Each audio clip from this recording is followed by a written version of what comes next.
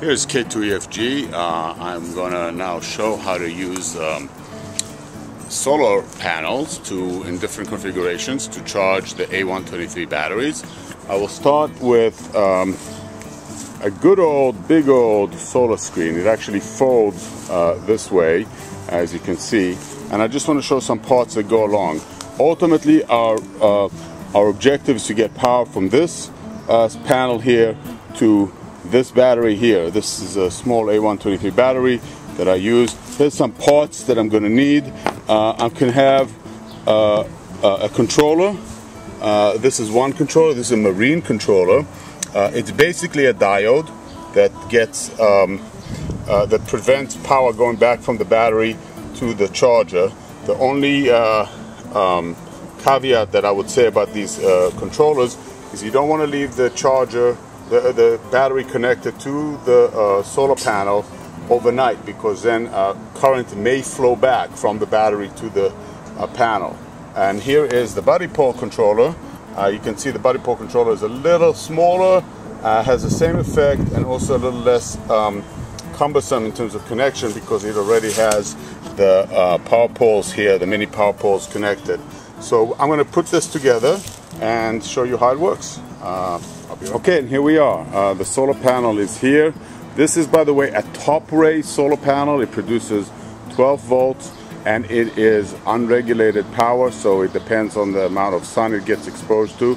And it's connected here through one of the few connections that it has. It also has these clips available and some other connections. And I very straightforwardly took this battery, put the body pole controller in between, and connected it to the battery. Usually we'll put the battery in the shade. Of course, it's on the shade now for demonstration purposes, and this will be the entire setup. So as you can see, this is a top tray solar panel that produces about as much as 20 volts and gets regulated through the controller. I can also use the marine controller that will carry even more, will be able to tolerate even more current. But as I said, it's important to remember at the end of the day, when the battery is charged, to disconnect everything. Of course, this is a unbalanced charging. It's directly to the feeds of the battery, so I will need to find time in the next charge to charge this battery. Having said that, I will show you next how to use some other solar panels and how they operate. Okay, so this is a top tray charger set up with a body pole controller and an A123 battery. Alright, here's the next setup. This is an X-Power Power Pack Solar. It is chargeable by a small solar panel. It can also get charged through a power cord. It will get connected here. You can see that it has 12 volt, it has an 220, two of them.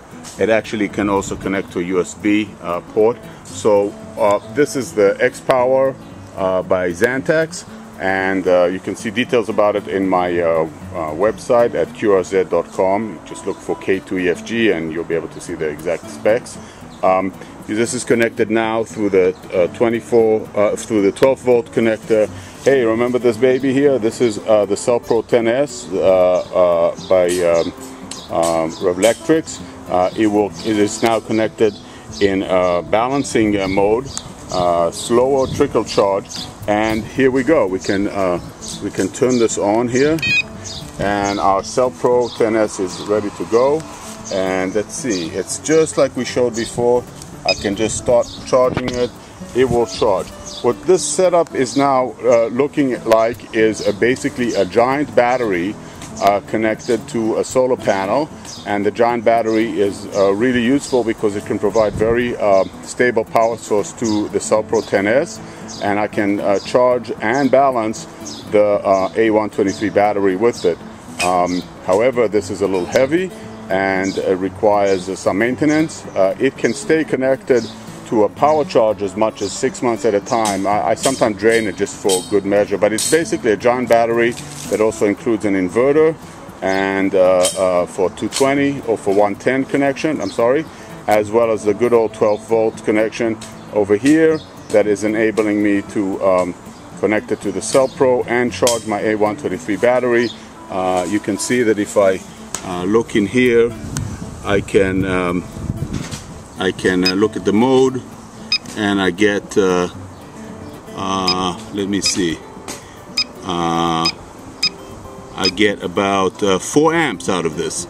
Very nice. So supplies to 11.7 volt at 4 amps, so it's pretty good, and it's not a great connection for, not a great setup for portable, but it is good for something like field day, which is what I will use this coming field day. So now we'll see what else we can do with different kinds of solar panels. Okay, next is the turn of a power film. This particular model is F15-300N. It produces up to 16 volt in full sunlight. I want to make sure that you see that one of the tab of the power film is actually folded. This is on purpose in order to reduce the power from 16 volt to about 13 volts. And what we have here is connection without any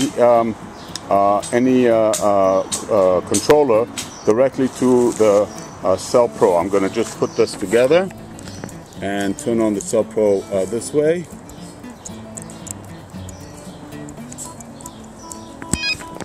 And here we go. The Cell Pro is connected, and you can see that it's giving me some errors. In this case, the error is that the power volt is too high or too low. I got to adjust this based on various conditions. And here it is. Now it's actually okay.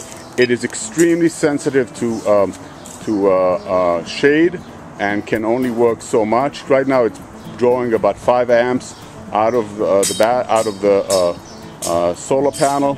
It is very sensitive, but it does work. I have charged entire batteries that way using a balanced approach as opposed to the unbalanced approach, and it is straightforwardly connected from the film over there to the Cell Pro 10S to the battery, and it's currently charging it at 5 amps. So this is a real neat situation. Again, this is a power film. Notice that the flap just turned up. I bet you we're going to get an error in 2 seconds saying the voltage is too high. This is it fully extended. So this is another option to use, and I like this option in field day. This is very easy to carry. Here, let me disconnect it, and here we go. It just gave an error. It folds very neatly into this small little piece. It's flexible, it's durable, it doesn't give you problems in security, it's easy to carry, and so that's what I do when I would like to have a balanced charging for a battery. So the power film F15-300N. Again, details about that in my QRZ website, QRZ.com website, under the call sign K2EFG. All right, next will be the last option. You've seen this option already in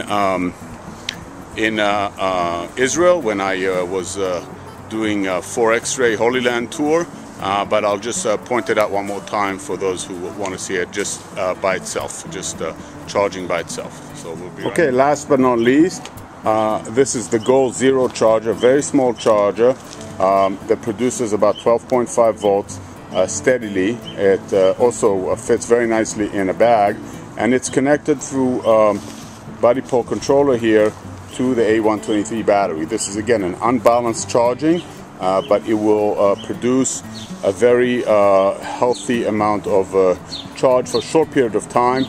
I would like to give some statistics. Using this method will take about an hour to fill this little battery and about an hour of operation. So if you have 2 of them, you can alternate. The big solar panel, the one we showed first, will take about 15 minutes, and the other 2 will take whatever it will take under normal conditions, because they are using the balanced approach, and the Cell Pro 10S will charge and balance as needed. So it can take anywhere between 10 to 15 minutes, as long as 35 to 45 minutes, depending on the amount of current you're pushing in and the amperage you're using and drawing. This is a little sensitive to light, but it's generally very helpful. And you can see that I have a tool of chargers, different kinds of chargers being used for different situations: field day, DX, portable, and as well as just maintaining the batteries on a regular basis using a balanced approach. With that, I hope you enjoyed this video, and I'm going to run into the shade. It's a hot day, and I'll talk to you later. If you have any questions, email me. I'm at k2efg@arrl.net. 73. Bye-bye.